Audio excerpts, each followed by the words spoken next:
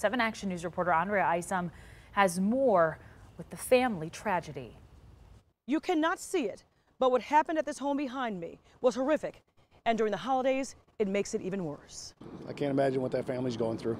As this gentleman stares at this home, it is clear he is heartbroken, telling me the woman who lost her life inside is his mother-in-law.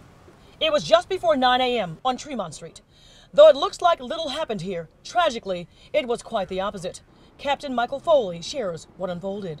Heavy heat and smoke and flames right at the door. Occupants in the adjacent unit said that their unit was filling up with smoke.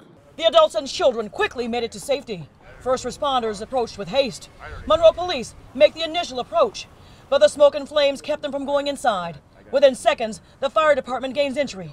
The fire seemed to be contained to the living room. The crews encountered it as they went through the front door. The crews put the fire out fast, but the elderly woman inside the unit had already passed away. What caused this?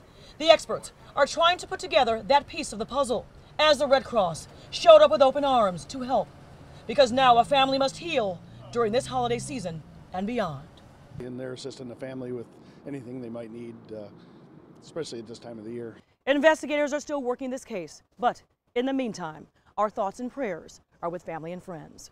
In Monroe, I'm Andrea Isom, 7 Action News. Such a tragedy. Andrea, thank you.